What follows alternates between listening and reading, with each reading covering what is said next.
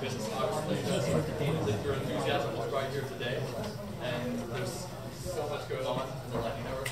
It's blown my mind. There's been 3 or 4 major releases just last month, and more to come. So we're going to hear today about some of the significant technological development that's occurring in the space, and we'll have an opportunity between the 2 main speakers for you all to come and speak about what you're doing, what you have that you want everyone to know about. So we're going to start with Connor from Lightning Labs. Yeah, Connor. Yeah, quickly, we're obviously victims of our own success here, so sorry for those that have to stand. Next time we'll figure out things for everyone, but thanks so much for coming out. Thank you especially to Blockchain Capital for sponsoring, for providing. Yeah.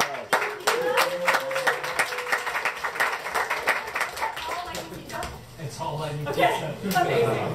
So please, go grab some more lightning pizza.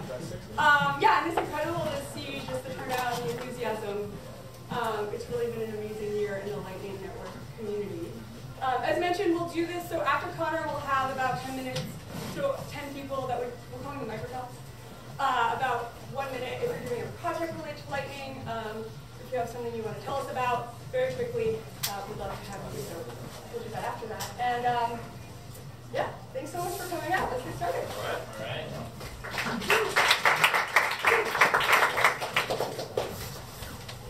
And we don't have a mic, right? So We do. Oh, no. Did you not expect to fill the room? We thought there was going to be a flake rate. It turns out that wasn't unexpected. Give a second for the TVs to warm up, but thank you everyone for coming. I mean, this is way more people than I was expecting to be presented today. But yeah, we'll just do the lower right-hand corner of my slides. All right. Cool. Well, like I said, thank you all for coming. I'm pretty excited to be here presenting this. Let's see, LND 6 was about 7 months in the making.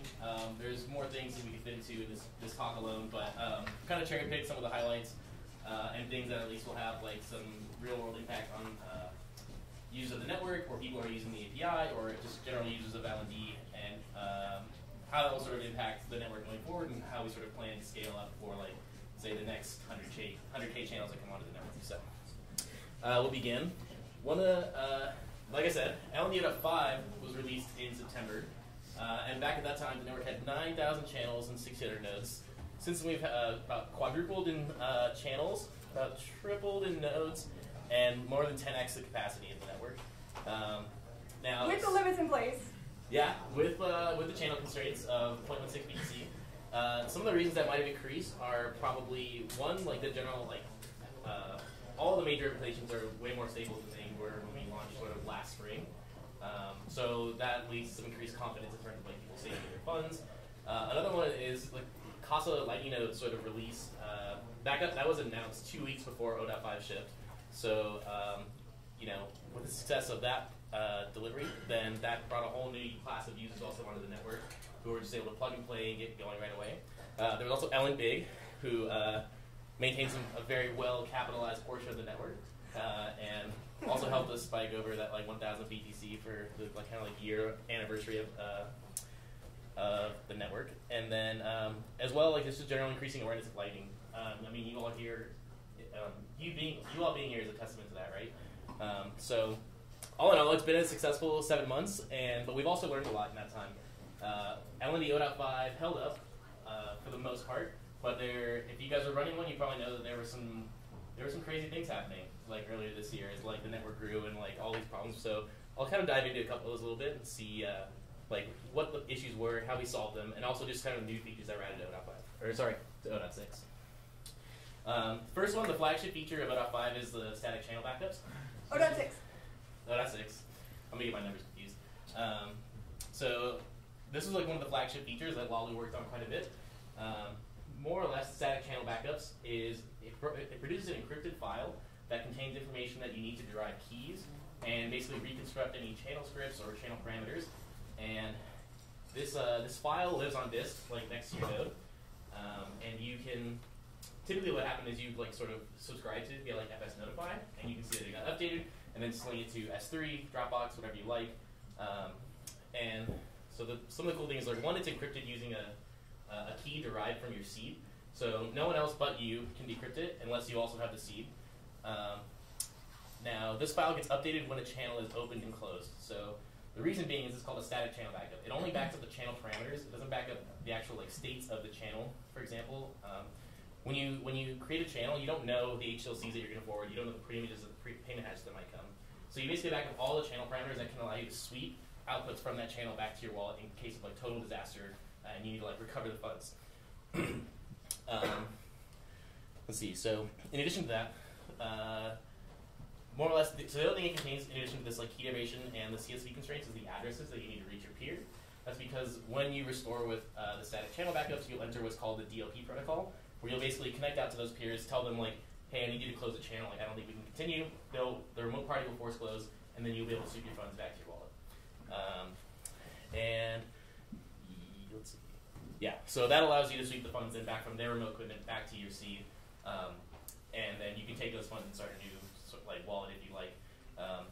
But it doesn't allow you to sort of recover like state and continue operation as if you had never lost data. That does not exist because that has like some potential foot guns that we tried to avoid with this one. So this is like a first initial, a pretty major step in terms of like increasing the safety of people's funds.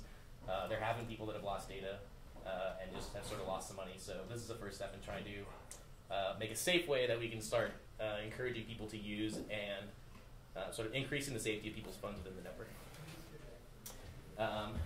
It also comes with, I told you at the beginning my numbers wrong. There are 5 new RPCs related to, I'm off by 1. There are 5 new RPCs that come with a .6, and they are export channel backup, export all, verify, subscribe channel backups, and restore channel backups. The first one allows you to create like a backup for a single channel. This allows you, if you say have a channel that's very valuable, or a channel you maybe have some specific constraints around how you want to back it up, you can target that specific channel and maybe distribute it in different avenues. Export all obviously does everything all at once. Verify will allow you to take a backup created by either the first two, and then you submit it back to say like, is this valid? Can I decrypt it? Does it have all the information I need? Subscribe channel backups is an alternative for the FS notify approach that we discussed earlier. Instead of actually like listening to the file for modifications, you can just subscribe to that, and that will give you them over the RPC. The data contained in those is essentially equivalent, so it's up to you really how you'd like to use it. And then finally, there's restore channel backups, which will take any of these sort of like backups produced by the RPCs, and then initiate a sort of recovery protocol, trying to restore them, contacting peers, and recovering funds and sweeping them back to your wallet. Lalu was also kind enough to bless us with this recovery doc, which is like incredibly thorough documentation of all the recovery procedures available in LND, what your seed can and cannot do for you, how you use static channel backups, and a host of things like that. So I suggest checking out if you run an LND node.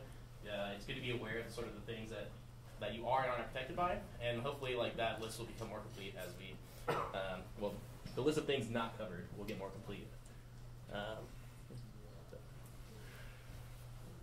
All right, so next. So like I said, that was one of the flagship features. I'm going to go into a lot of into the gossip improvements right now, because this was like a major concern of ours, sort of like ending, or really beginning in March, as the network kind of really topped up with like 40K channels, more or less. The gossip is probably one of the heaviest like systems of the Lightning Network right now, just because there's a lot of traffic, there's a lot of nodes, a lot of verification. It's more or less like the Lightning Network's mempool in some sense. And as the network grew, like it became even more costly to like sort of maintain this and verify and keep up with it all. What was not helping with that issue was there was a bug in like 0.5 that would well, I guess let me describe the problem first. Basically, channels can be either enabled or disabled via like a bit set on your channel announcement, channel update. You can then like change that by broadcasting to the network and like flipping the bit or some other parameters in the channel update. And there was a bug in prior versions that would cause that to flip very fast. And so if anyone was like watching the gossip traffic come in, you can see like enable, disable, and it was like that's a lot of verification, signature checking, database operations. So in 0.6, we rewrote that all from scratch. We basically like designed like a better state machine that would like dampen any sort of effects of like peers flapping, so that like you won't send an update exactly when every peer like flips on and off, but like dampen all those effects and try to converge on some sort of steady state. and it also like gave us a bit a greater ability to test that. So we have a lot of like unit tests around this, and so we're pretty confident that like this will actually hit sort of this oscillation on the network. And part of the reason those nodes were flapping was because they would like exactly because of the gossip traffic. They would like get overwhelmed by like doing gossip syncing with their peers, and they disconnect, and then they reconnect, and then they do the whole thing over and over again. So a lot of these improvements are all sort of like very well intertwined in such a way that like they all sort of collectively improve the stability. But this is one of the ones that if you now like look at all the gossip traffic, you'll see a far like fewer number of these like sort of flipping updates. So that's fortunately now been fixed. Let's see. Zombie channels. How many people know what zombie channels are? All right. Okay, fair number. So, LND will prune the zombie channel after 2 weeks. This is the recommended parameter in Bolt 4. Maybe other people clear. I don't know. Does CLI prune after 2 weeks? I don't know. I don't know. Everyone does. Everyone does? Yeah, 2 weeks. So, basically, a zombie channel is one where you have not received an update in like a new update with a timestamp within 2 weeks. So if I have a channel, but it has no update that's been signed and broadcast by either node on either side for 2 weeks, it's considered a zombie, and we assume that then the node is like gone permanently offline, it's stale, they can't reconnect or something. And for those reasons, we actually like we used to delete them on disk. And there's a couple issues with that. One is that well, not all the nodes prune at the same time in the network. They might determine that a node is a zombie at different times than others. Like, not all the nodes may apply the same policy. Like, a new implementation might choose to do this after a week. Some may do it after 3. It's really up to them. And the biggest issue of all is, like, after I delete all data about this channel, how do I know it was a zombie? If I have no information about this channel, how do I know in the past that I had deleted it? And the result of this is, you can imagine if a bunch of people in the room were all pruning at different times and syncing up with each other, and no one knows which zombie channels they deleted. You end up with this effect of the zombie channels like sloshing around the network, where like I would delete it, then a minute later someone would sync with me and be like, oh, that's a new channel, I'll get it. Then I'll broadcast that to all my peers right after he prunes it, and then I'll like send it to him, and the process keeps going. So you end up with this huge like droves. It was like the White Walkers like coming through. And you would just watch it. It was like every hour you just get like hammered with like all these things. So and that eats up a ton of things. So there's a lot of bandwidth CPU and like database operations that are involved with that. So this was like a huge issue that we saw, and actually is probably one of the major things that like sped up the 0.6 release. We had a couple other like major milestones planned, but really decided that we should fix this up. Just because like the network stability was like really suffering as a result.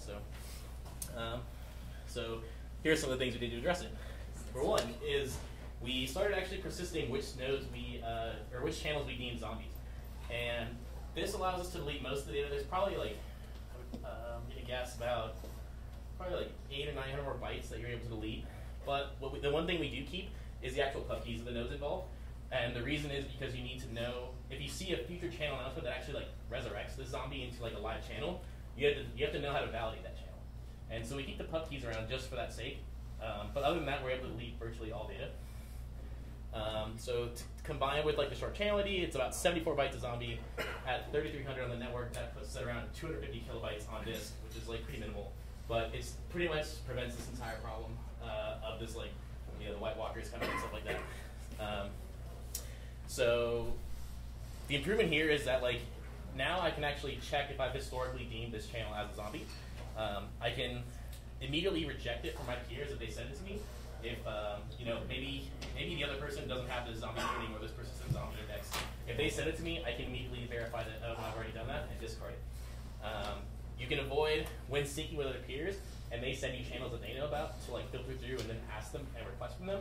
I can say like, oh no, I already know it's a zombie, don't request that. And certain vice versa. If someone tries to like offer me zombies, if someone is syncing from me, I can also use this index to say I'm not going to give that zombie channel to you because I don't want to like burden you with something that is probably a zombie. And if you give them somewhere else, that's fine, but you're not getting it from me. So all in all, there's 2 PRs kind of related at the bottom that you can like check out if you're interested. But this, for the most part, from what I've seen, is like mostly solved the issue.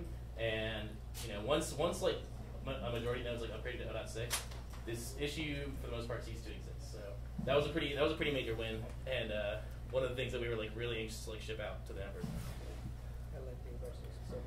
Let's see. Another related change is which is like a lot of work that Wilmer put into is the Gossip Sync Manager, and so with 0.5, you would come up and with all your peers you'd sort of do this like Gossip Sync protocol, like as soon as you connected. And what that would do is, especially like if you consider when you're restarting your node and you have 200 peers or 1,000 peers like Rompert. Yeah, well, maybe the zombies got him. I don't know. But you basically come up and immediately start syncing with like 200,000 peers, all trying to get the exact same data. And a lot of people like have issues where they boom on restarts or like have to like block ports or blocking point ports so that you could actually restart just to a sufficient portion of your peers, then allow the other ones to connect. So there's some issues there. And what we decided to do with 0.6 was to actually basically be more selective about who we do syncs with and just be more intelligent about it. So now when you come up, you will only do gossip syncs with like 3 peers at a time.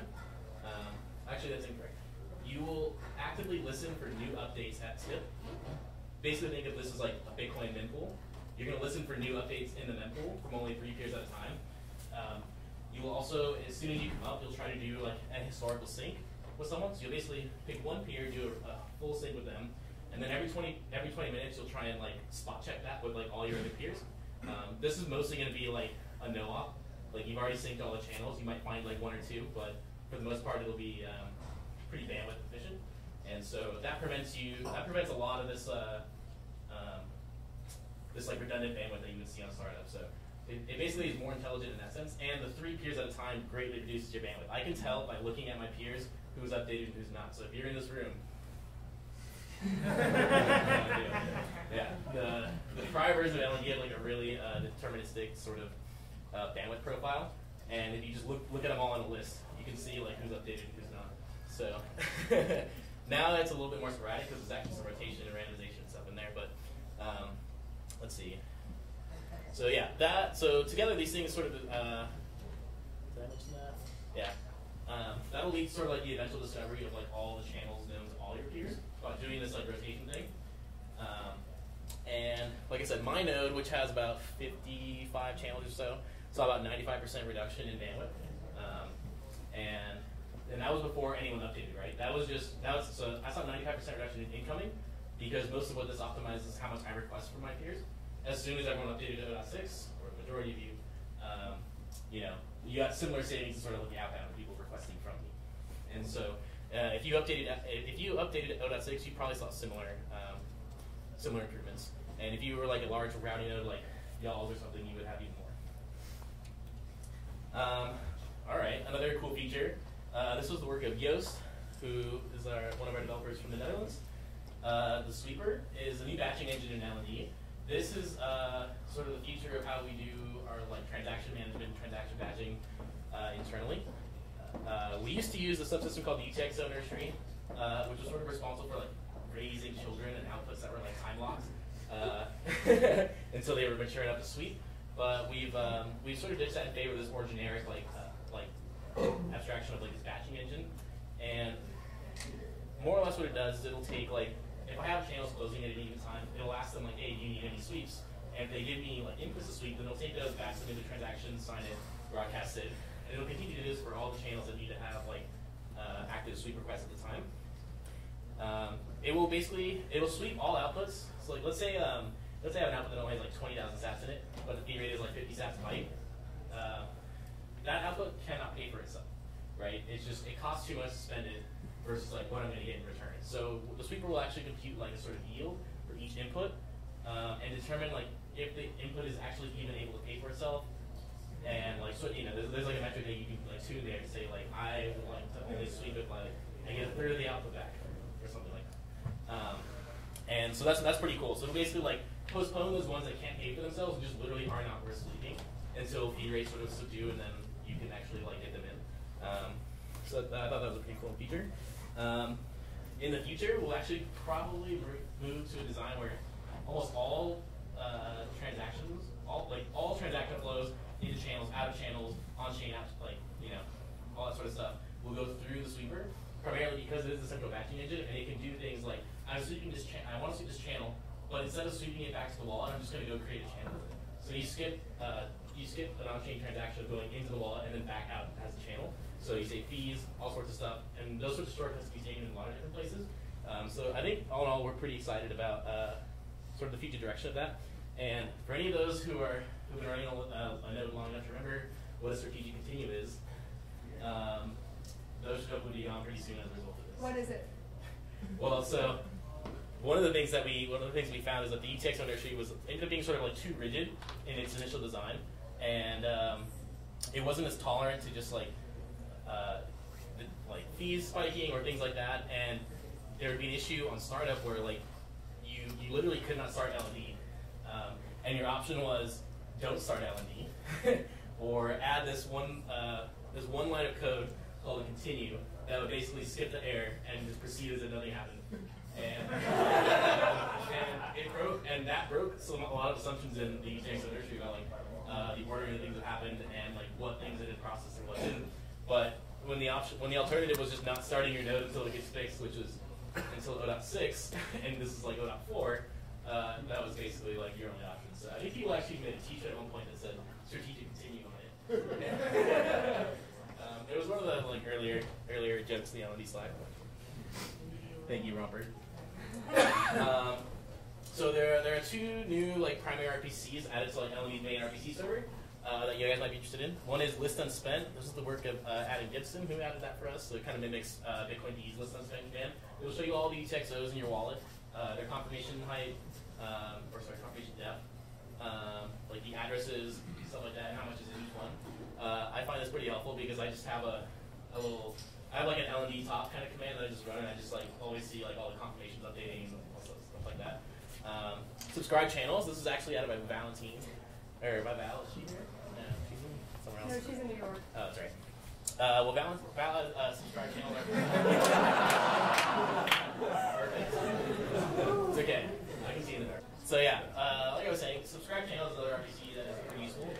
It'll give you notifications on like sort of major channel events, like when it becomes active or inactive. That means like the peer connects, we set channel reestablish, and so the channel is up and like can be used for actively for payments.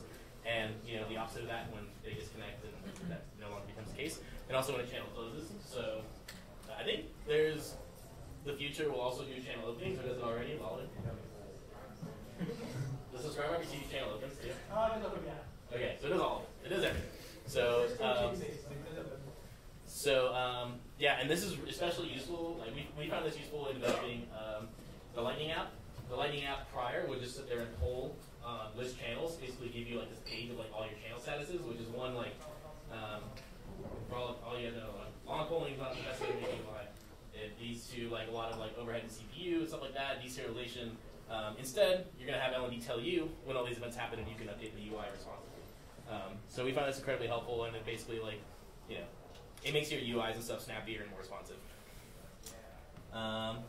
In addition, these are some fun new projects that we worked on. Were any of them in 0.5? No. Yeah.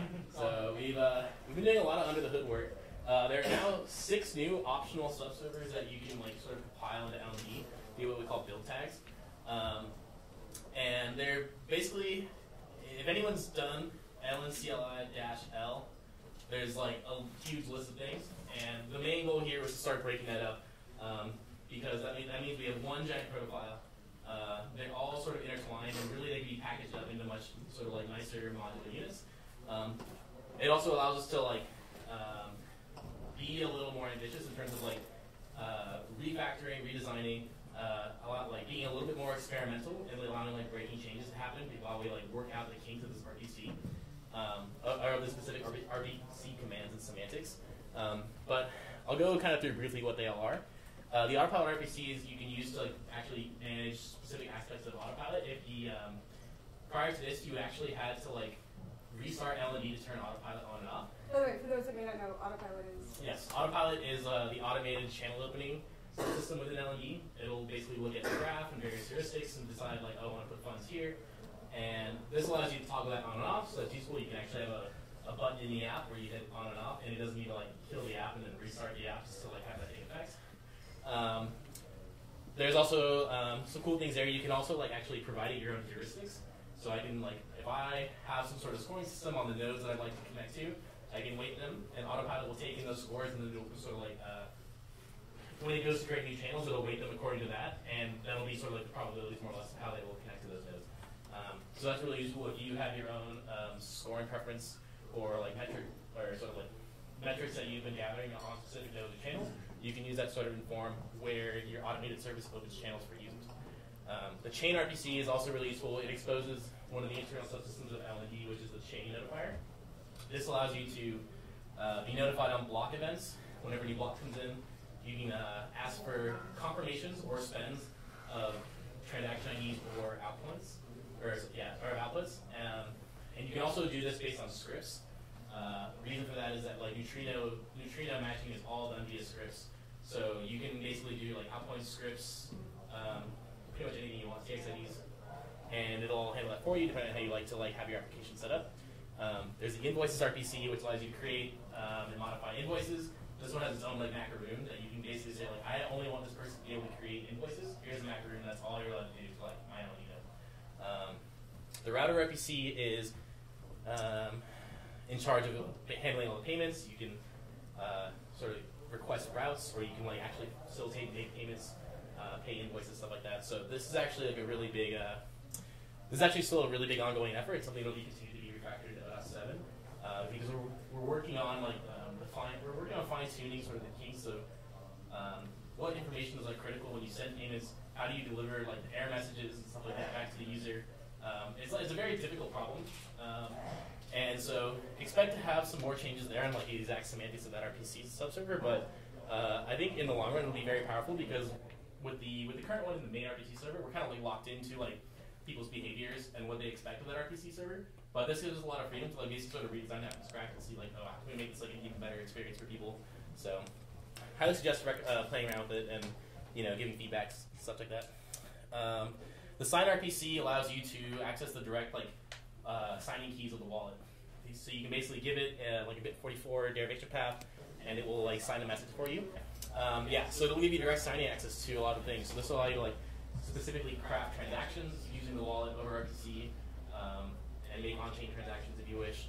And similarly, the wallet kit has similar functionality, but doesn't expose like the direct signing capabilities, if I'm not mistaken. So you can like send transactions. You can what else you can like publish, stuff like that. So for example, like Loop I think uses the chain, wallet, signing, and invoices. And for those who don't know, Loop is. Yeah. What's that? Yeah. Okay. It uses them all, but autopilot. What is Loop? Loop is a new service that we offer for like trustlessly moving your balance onto and off of the Lightning network. So you can swap Lightning balance or Lightning.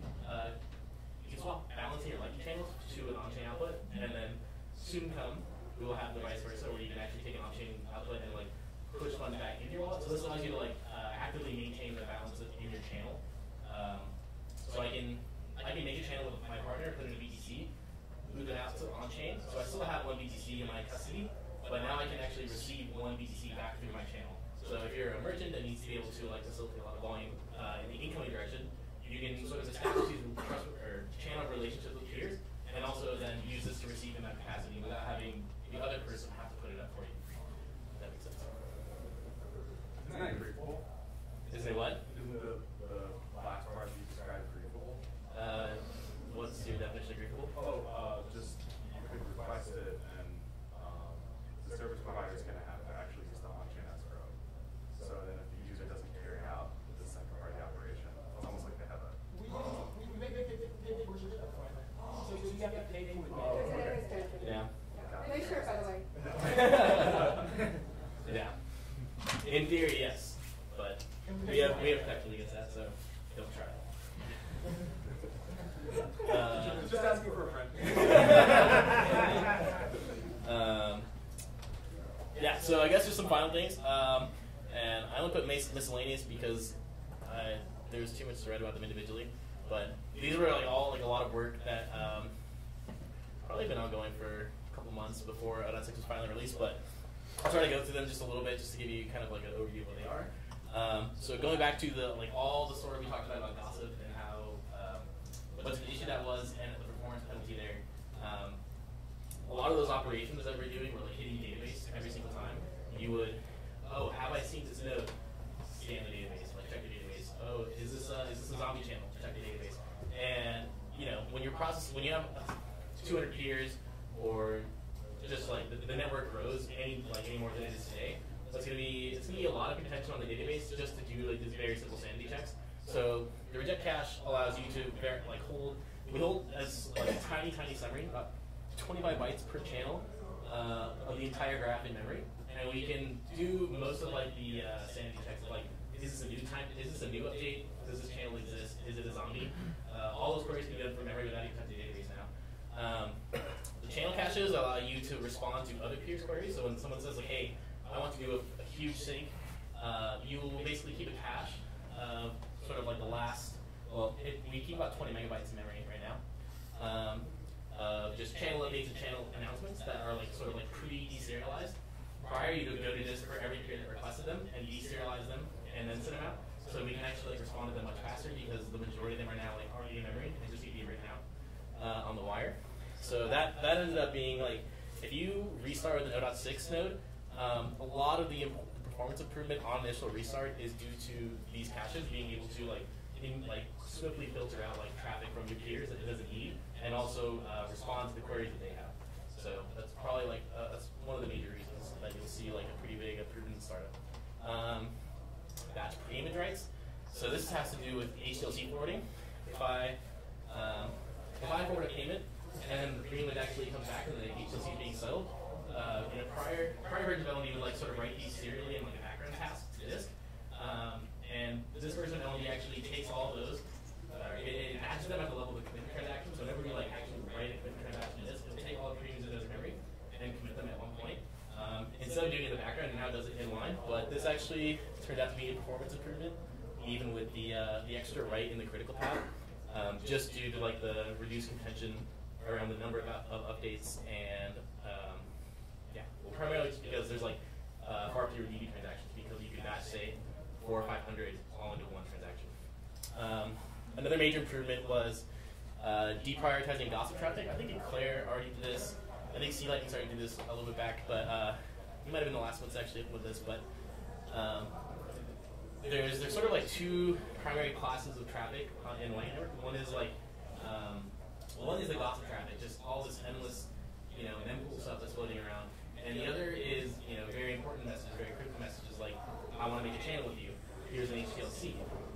All of those ones, you don't, or in particular, also channel reestablished, because there's a deadline when I text someone about how quickly, if I don't give them a channel reestablished at a certain time, then the channel is being inactive for the duration of the connection. So those messages are very important. So we actually, 2 minutes. Okay, perfect. This is the last slide.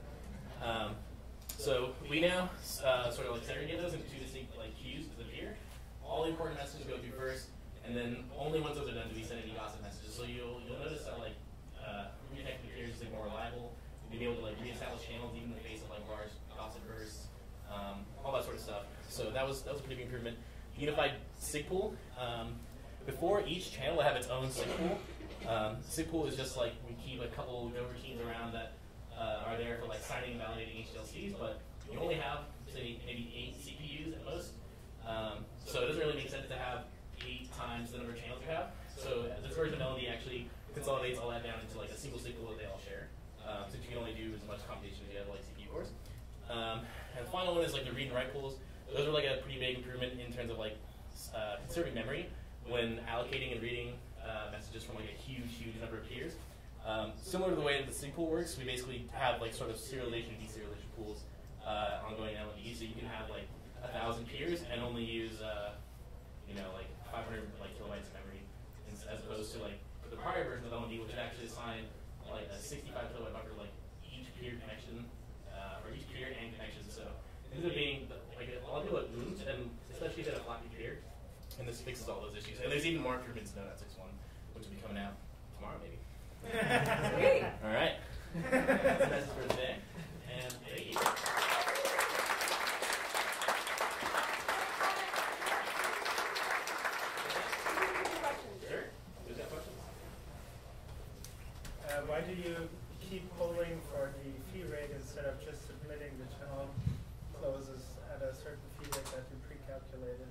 then waiting for it to confirm.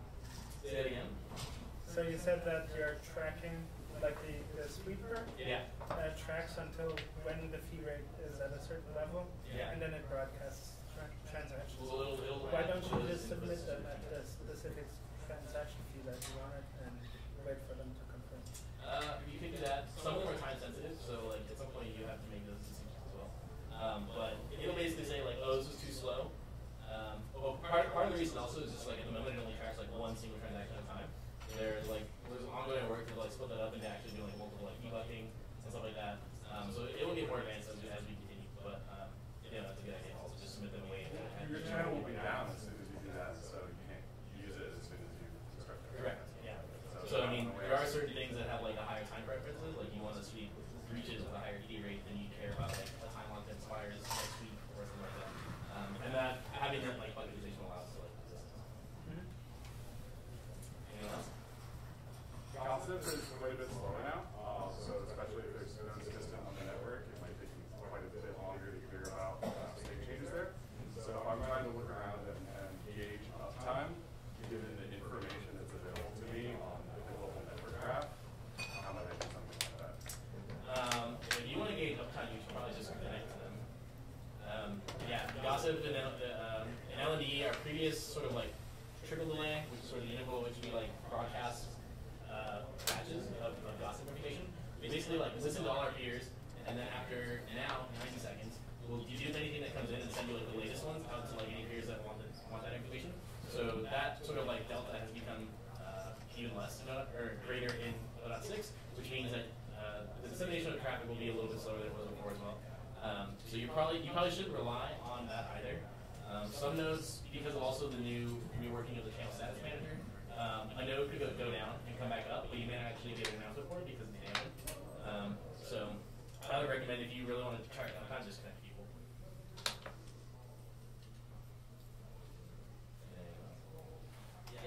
If hypothetically, if I have an invoice and I try paying it with one node, maybe it gets stopped for some reason. And if I try to pay it with a second node, is there the potential that that invoice gets taken? Yes, and LND will take both. And LND will take both. Yeah. That's one thing we're going to work on as we work towards developing AMP. Is like AMP is atomic multi-path payments. There's a couple limitations of it, and also like speak send or like spontaneous payments. We're all sort of like in the process of doing that. We will sort of implement this like duplicate detection. There's a potential like condition in LND where like if you pay twice, then like you could settle the wrong one because it has no information about which one actually occurred. So we take both just to prevent that from happening. But yeah, in the future, like there's also a privacy concern about or related to actually rejecting the duplicate. If I see a payment go through and then try to like pay a bunch of hops to that payment hash and guess like a payment amount, I can tell like that was a hop that was intended for, right? So attempting both is also good from the sense of like privacy. There are certain use cases where merchants may not want to accept duplicates because you need to do refunds or things like that, and those need to be worked out. But in the future, you will have the option, like probably to disable it if you want. all right. I think last question.